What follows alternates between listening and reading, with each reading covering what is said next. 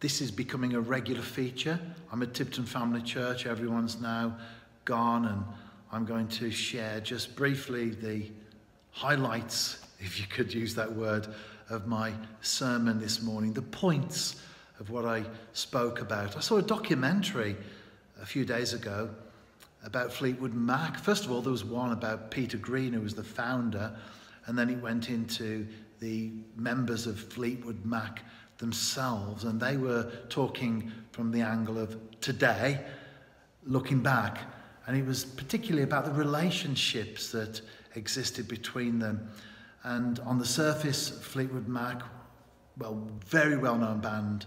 The songs they produced are classics, although it's not my particular genre. I can recognise that they are extremely popular and well-liked songs, and they would have all that fame and the glitz and the glamour that goes with it.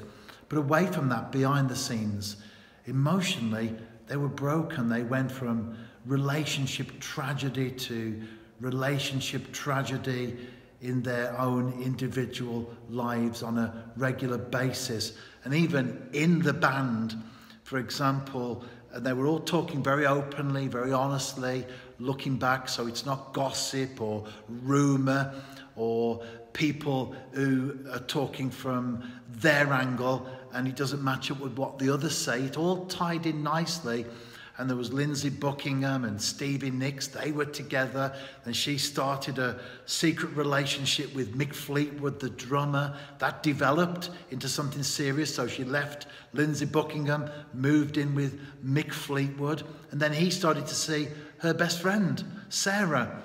And then Sarah left her husband to move in with him, and she moved out, and the song Sarah came as a result of that.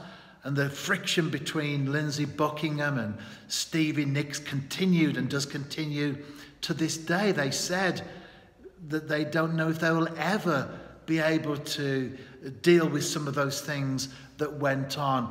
And he wrote the song Go Your Own Way, which has a line of shacking up. And she said that she hated that because that wasn't true, and he knows that wasn't her intention.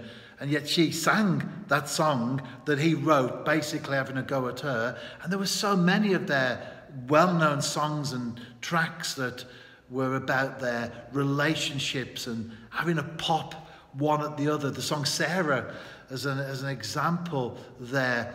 And they talked about the communal bag of cocaine that they had, that they needed to dip into just to get themselves through the recording sessions at times they were together. Stevie Nicks spoke about her own drug addiction from the mid to late 70s that went right the way through to 85 when she went through the Betty Ford Clinic.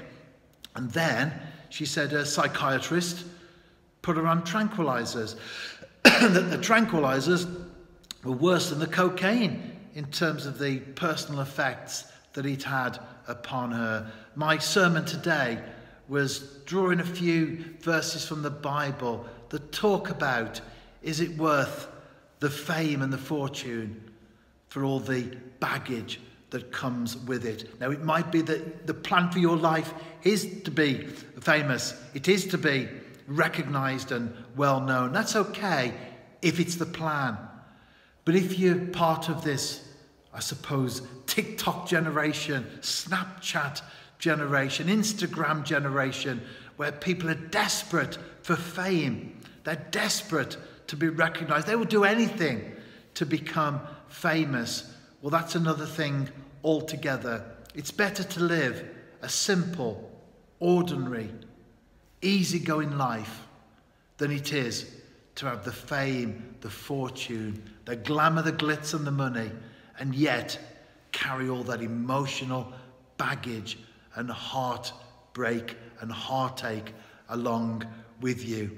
I guess the message essentially was, be happy and contented with your lot and with who you are. Yes, we can become ambitious. There's nothing wrong with ambition. There's nothing wrong with wanting to make the most of your life, but we have to look in the right places and seek the right things. Happiness and personal contentment is far more of an admirable goal than fame, fortune, money, glitz and glamour, because often with those things comes a lot of excess baggage as well.